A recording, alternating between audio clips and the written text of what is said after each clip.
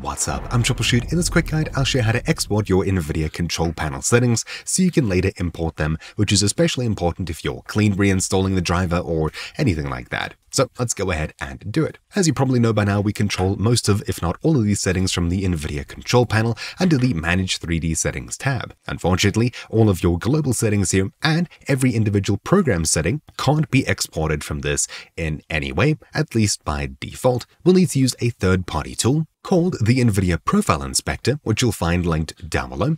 You'll be taken straight to the latest release when you click that link. Simply click the NVIDIA Profile Inspector zip here. You may need to expand assets first. Once it opens up, you'll see these 3 files inside of it. All you need to do is extract these to preferably a new folder, like on your desktop, and you can call it whatever you want. I'll call it NVIDIA Profile Inspector, and I'll open it. Drag everything out, and poof, there you go, it's now installed. Simply run NVIDIA Profile Inspector.exe, and you'll see this window pop up. You'll see something like this. These are all the same settings as that NVIDIA Control Panel Manage 3D Settings tab, except there's 10,000 more of these things. And of course, at the very top, you can change from the global setting to individual games, and there's tens of thousands of which everything that the NVIDIA Control Panel has is in here pretty much. So you can customize things like LOD and other fancy things, but that's not what we're here for.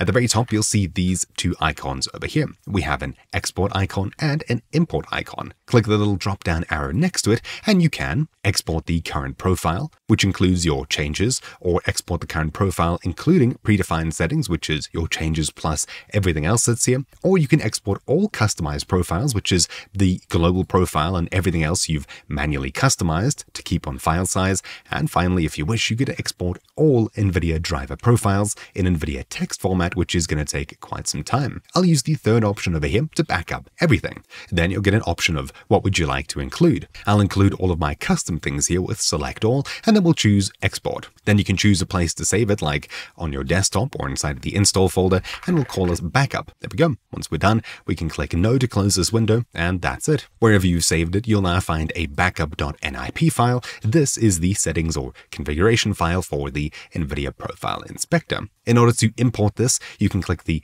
down arrow over here, followed by Import Profiles, and you can choose your backup, open, and just like that, everything will be placed back onto your system. Just make sure you click Apply Changes in the top right whenever you change anything or load different settings, as otherwise, when you close this program, nothing's actually going to be applied. And that's it. You now know how to backup and restore your NVIDIA settings on Windows. It's pretty simple, and sadly there's no official way to do this. A third-party tool is required, but it works fine anyways. So, hopefully you found this video useful. Thank you for watching. My name's been Troubleshoot, and I'll see you all next time. Ciao!